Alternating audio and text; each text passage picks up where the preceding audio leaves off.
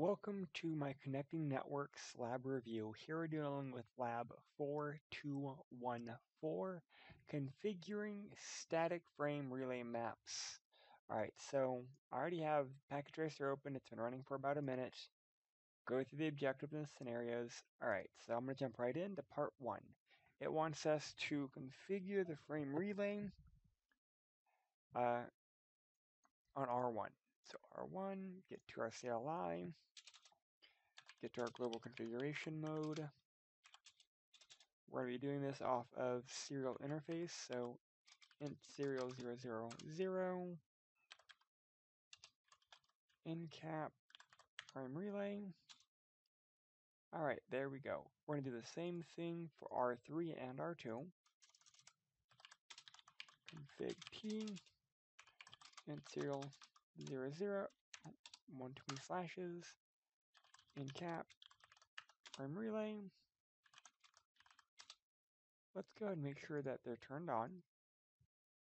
No shut.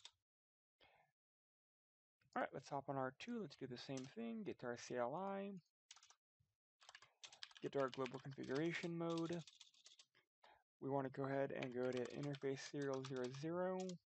We want an incap frame relay. No shut. And there we are. So steps 1, 2 are done. Let's go ahead and ping our laptop. Step 3. So ping 192.168.30.1. Sorry, 30.10. Laptop is 30.10. No connection. Why? Well, because we're doing frame relay, just because we turn it on did not mean that we set up our mapping. So we actually have to do our mappings, whether it be a static map or a point-to-point connection. It has to be something. So moving on to part 2, we're going to go ahead and configure static frame relay maps and the LMI types. So what I want to do is R1. We're still underneath serial interface 000, so frame relay map IP. We want to send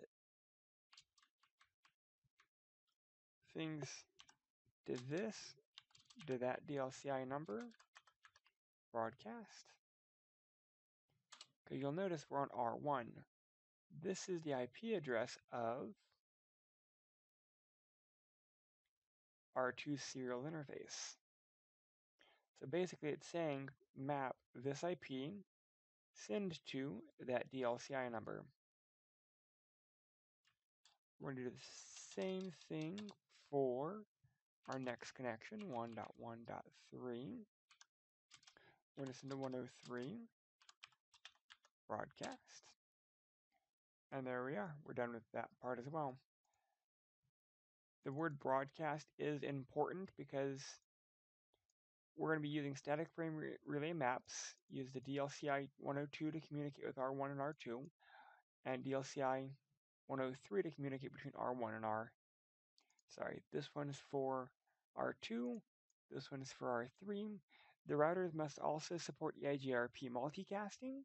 So because we're using multicasting using EIGRP, we have to make sure we include the word broadcast at the very end. We're going to use steps B and C to configure the rest of the other two. I'm going to do R3 just because it's kind of already there for me.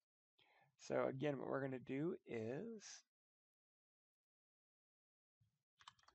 frame relay map IP 10.1.1.1 103 broadcast 1.1.1.2 is 302 broadcast. I'm just kind of using this information right here to do it. Alright, going to R2, frame relay map IP 1.1.1.1, going to 201, broadcast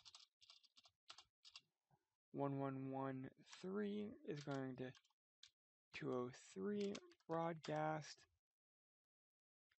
And so we've done part 2, step 1. Lastly, we're going to do part 2, step 2, and we're going to be setting our LMI types to ANSI.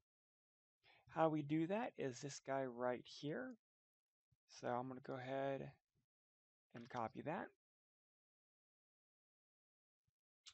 I'm going to paste it in each of the configs.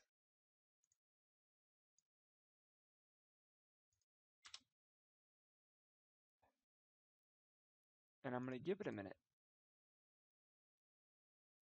Alright, so we should be able to now ping the devices back and forth.